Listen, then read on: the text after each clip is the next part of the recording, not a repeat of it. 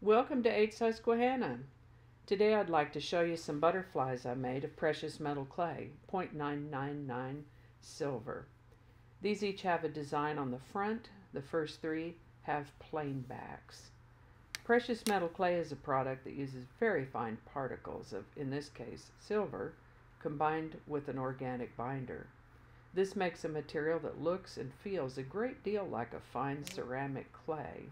You can mold it, shape it, sculpt it, and even carve it before it's been fired.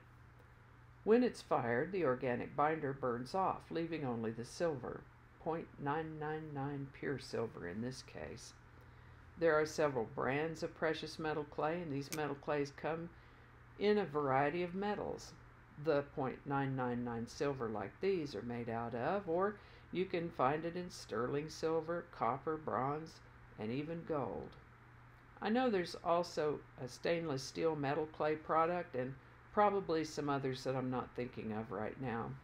Some of them have different firing requirements, but this particular clay is very easy to work with and easy to fire. For me, working in this material is like making miniature sculptures. Now we're getting to the oxidized or patinaed butterflies. Most of these have designs on the back as well as the front. I patinaed them with a product called liver of sulfur. It sure does get some amazing color, but let me tell you what, it stinks. Whew, it stinks.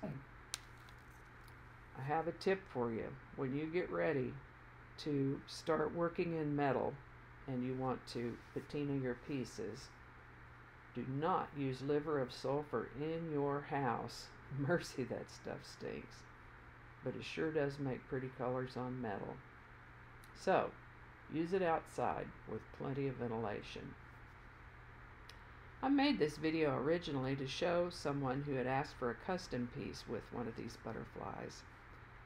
She selected this next butterfly with the swirls on the front. It's got a little secret. Along with this beautiful blue patina, it's got a little surprise butterfly on the back. And I wonder if maybe she chose it because of the butterfly on the back. Butterflies, by the way, represent metamorphosis, change, unfoldment, becoming. I will be getting these put together into jewelry pieces and get them posted online for you at 8susquehanna.com. Please let me know in the comments below if you like them on plain chains like these oxidized ones, or if you think you'd like to see them as a component or focal piece in a more elaborate necklace. Thank you so much for watching. Please like, comment, share, subscribe. Don't forget to click that little bell so you'll be notified next time a video comes out. Thank you so much for your time, and enjoy these 7 butterflies.